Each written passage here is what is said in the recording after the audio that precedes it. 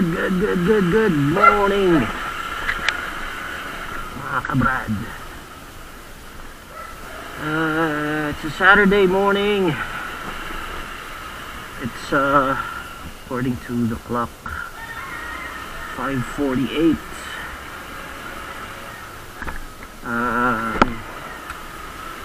Di pa ako makatulog eh. Medyo nocturnal tayong tao. So sa gabi gising. Actually umaga na nga eh, kaya gising pa rin.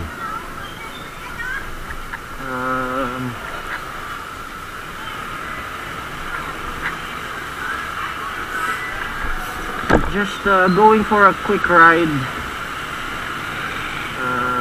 to test out my vlogging setup. Just bought a chin mount for my helmet. Nakabibili ko lang kahapon. May vlog din tayo dyan, so kung hindi nyo pa napapanood, panoorin nyo, nandyan lang. Shout out ulit sa Motovlog. Ayoko na sa inyo. I don't like you. I know you don't like me, but I don't like you too. Walang kwenta, lalo na hindi ko nilalahat ng branches ng Motovlog. So bad trip lang talaga ako dun sa Motovlog sa may SM Mega Mall. Yan, okay. Bakit ako bad trip sa Motovlog sa SM Mega Mall? Unang-una, lahat ng hinanap ko sa kanila walang stock. Mas may stock pa Lazada. Kasalanan ba nila? Ewan ko. Pero isa pang nakakainis is yung mga tao doon, yung mga dapat na mag-assist, mga tamad na tamad sa buhay. So pag mga ganun ang mga kausap mo, nakakatamad bumili. Okay, tignan natin kung nag-record. Ayan, nag-record naman siya. Hindi ko alam kung masyadong taas. Feeling ko sobrang taas eh. Ayan, yung taas uli natin. So siguro ganun na nga. Never again, Motovlog. Never again.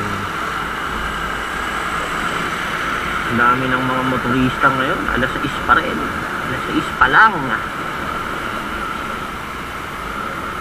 So just going for a quick ride. Siguro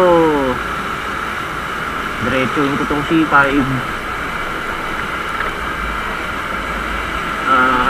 Konti.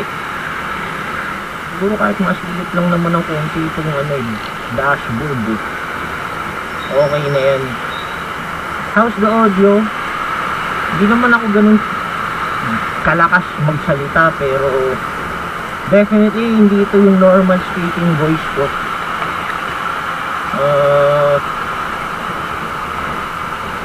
Medyo kailangan kasi ilakas ko ng konti eh, dahil wala tayong mic, tapos naka waterproof case pa tong action cam ko. So hindi ko alam kung dinig ba. Kung dinig man, tanong malinaw ba. Kaya I can't wait but test it. Kaya nandito tayo ngayon for a quick test of my Motovlog setup. So dito lang sa Kapasigan, ikot-ikot lang tayo dito. After nito matutulog na ako. Nakaramdam na ako ng tulog eh, ng antok. Mamaya pala pupunta ako rito sa may Maricel online store. Ayan, Diyan ko kasi binili yung action cam ko, tapos OMG, what is that? Do I see check. Okay. Mamaya pag uwi ko, unang-una kong gagawin, papanoorin ko to bago ako matulog. Kailangan kong tandaan yung angle ng action cam ko ngayon para makita ko kung mataas ba siya or mababa or kung tama lang. Just a few thoughts as well sa Honda Click ko. Almost 3 days old.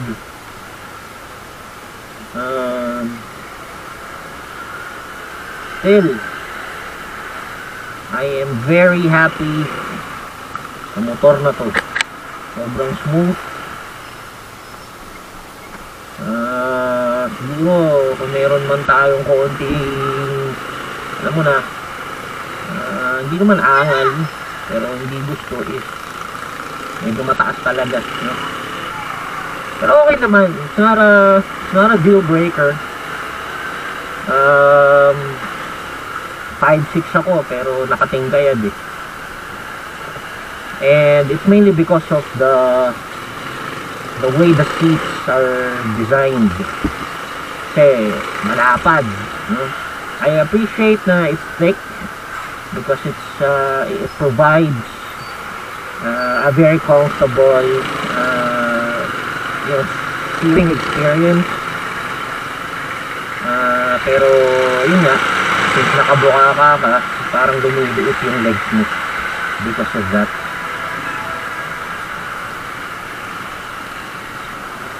Okay, pero other than that, wala na akong ibang angal actually. Sobrang tipid, lalo na kung ganito lang yung takbo mo. Well, hindi ko pa siya inaharurot masyado kasi nasa break-in period pa ako. Pero so far, I averaged sa first run ko from Motor Central Salawag sa Dasma Cavite pauwi ng Pasig, I actually got 46 kilometers, no? And that was an afternoon ride. So hindi na masama, no? Para sa break-in period. Tapos kakakuha ko lang, di ba? So hindi na sama. And last night when I went to SM Mega Mall, so from Pasig to SM Mega Mall, I was able to get around 37 kilometers per liter.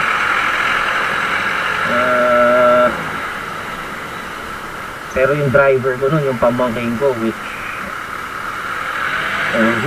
rather weighs 100 kilos at least, and then ako nasa 88 to 85, so almost 200 kilograms of weight, tapos isasabay mo pa sa traffic.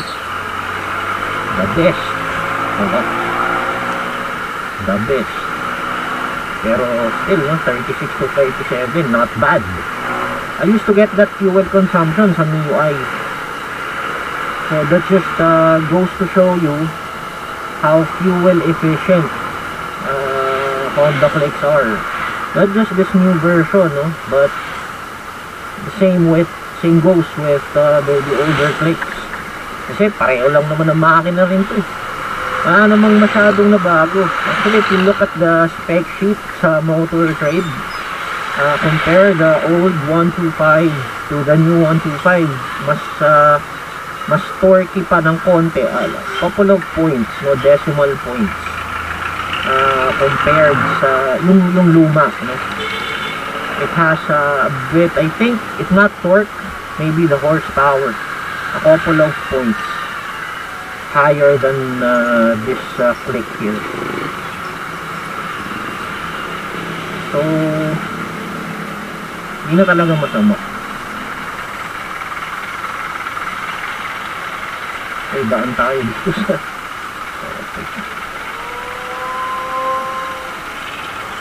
Ayan, dito kasi tayo.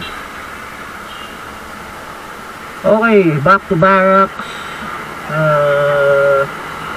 That was again, as I said, a very quick ride to test my vlogging setup, and then I'll make some adjustments from there. Ang sarap magmotor ng umaga, napakalamig, tapos walang masyado pang sasakyan, so talagang it's the best time to ride. It's very relaxing. I haven't had a motorcycle for a couple of months since I sold my my old click sa pamangkin ko, and then prior to that I used to own a Rusi Gamma 200, so nasa videos ko rin yan. It was a good bike, pero I had to sell it for some personal reasons. But don't get me wrong, I loved that bike. I loved it. It was a very cheap sports bike, and I wanted to experience how to ride a sports bike, or at least yung stance ng isang sports bike, and I got it from the Rusi Gamma SS200. So it was good. It was a good experience. And yung mga nagsasabi na Rusi katapos suri, wala nang bagong hirit, itry nyo muna bago kayo magsalita. Yes, it's not the best in terms of quality, but again, you're not paying a Honda or a Yamaha price for a 200cc motorcycle. No, you're not. So don't expect quality, but it's really more of just enjoying the ride, and you know, getting a motorcycle that has a design that you won't get from, you know, from the other brands for that price. So that's the reason right there. Alright, we're back at home. That ends my vlog for today. Ciao everyone.